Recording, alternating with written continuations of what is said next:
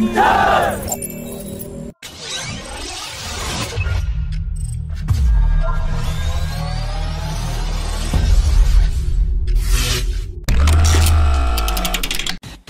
harbour trials of India's first indigenously built aircraft carrier INS Vikrant has now been completed, and officials have said that the Basin trials will begin in September this year, in which all the integrated systems on board the carrier will be tested in presence of manufacturers of those integrated systems. The Basin trial will be followed by sea trial, and the aircraft carrier is expected to join the Indian Navy by 2023, and will carry 26 fighter jets and 10 helicopters.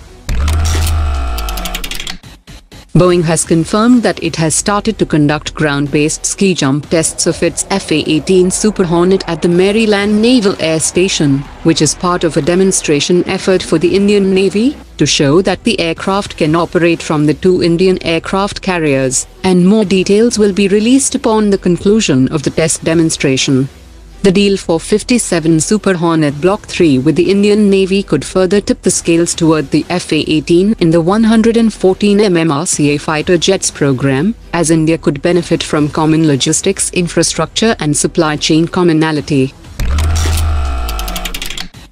The first ever Pinaka rockets fully manufactured by the private sector have been successfully tested by the Indian Army, signaling the end of single-source dependency on the Ordnance Factory Board. The DRDO had transferred the technology to the private sector firm, and officials have said that the privately manufactured rockets would cost 30% cheaper than the fixed price of Ordnance Factory Board, and the Indian Army has a large requirement pegged at more than 1,000 units per year.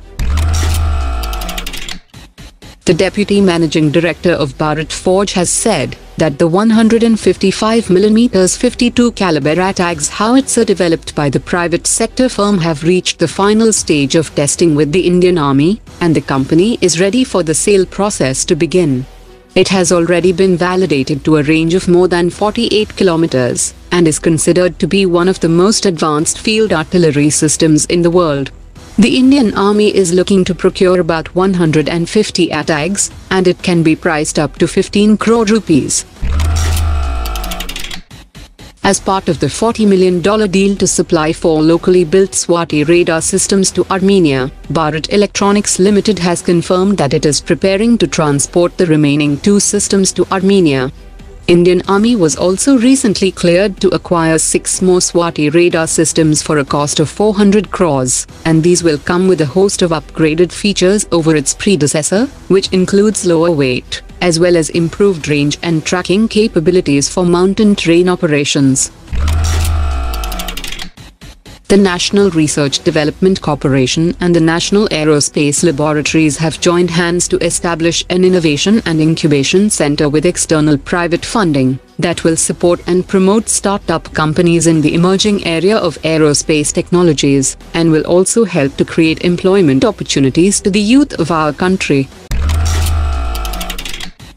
The Indian startup company Pixxel is getting ready to launch its first Earth imaging satellite aboard a Russian Soyuz rocket, and the goal is to fully deploy a constellation of 30 satellites by 2022.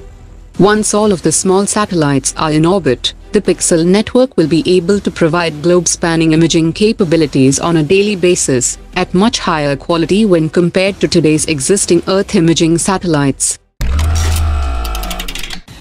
Larsen & Toubro has launched a newly built Interceptor boat for the Indian Coast Guard, and the 27-meter-long boat has a maximum speed of 83 km per hour, and has excellent seakeeping maneuverability and endurance range of 926 kilometers.